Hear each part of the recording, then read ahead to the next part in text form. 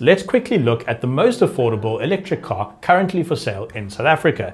It is the Mini Cooper SE 3-door hatch. It retails for 745,000 Rand. And allow me to introduce you to the Aura Funky Cat, also known as the Aura Good Cat.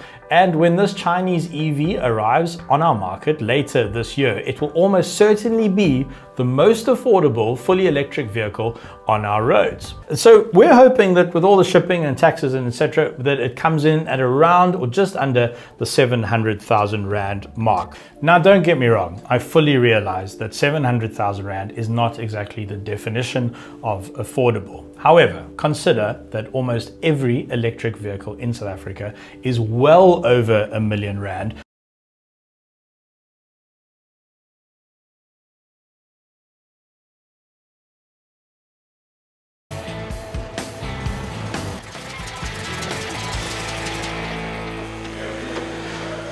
Let's go, guys.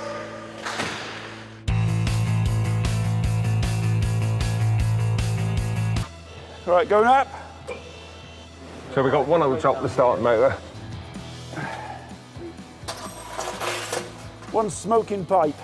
Okay, Pete, give it a pull this way. Go down a bit. That's tight. Yeah.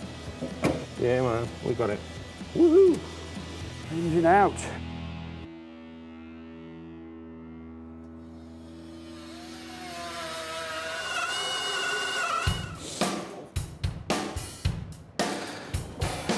Here she comes. Yeah. Yeah. Uh-huh. Yeah, good. Keep going.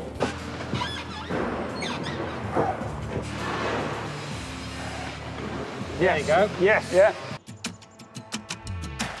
It's now 2:30. We've got the battery box in at the front, the motor in, still loads to do. Going back down again. Yeah, cool, that's fine.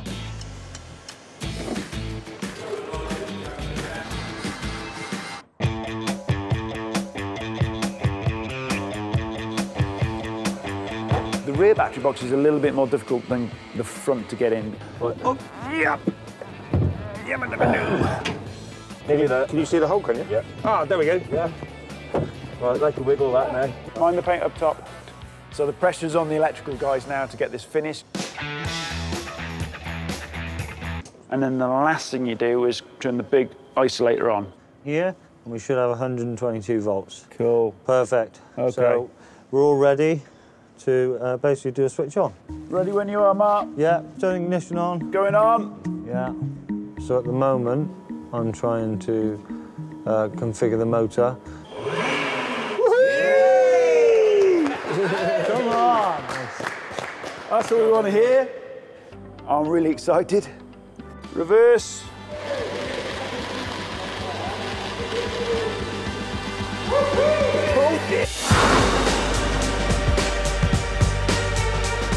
Even though we've electrified this Beetle, it still feels like a Beetle. I mean, the only thing that's changed, obviously, is it's got more power, it's easier to drive, and there's no noise coming from the engine or smell of the exhaust, which is no bad thing, really.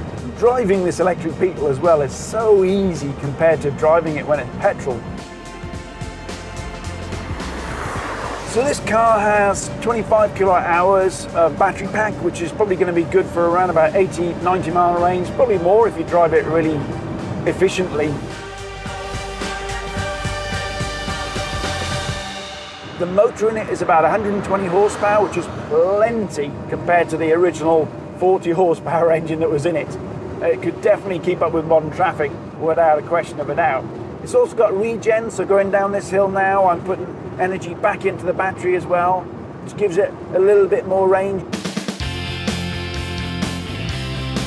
The handling of an electric Beetle is much better as well because we've moved the weight distribution a little bit further forward, which is no bad thing in a Beetle because usually all the weight is in the back, which makes the handling a little bit questionable. But now, on these twisty roads here in Wales, this is actually really nice and the handling is actually quite impressive.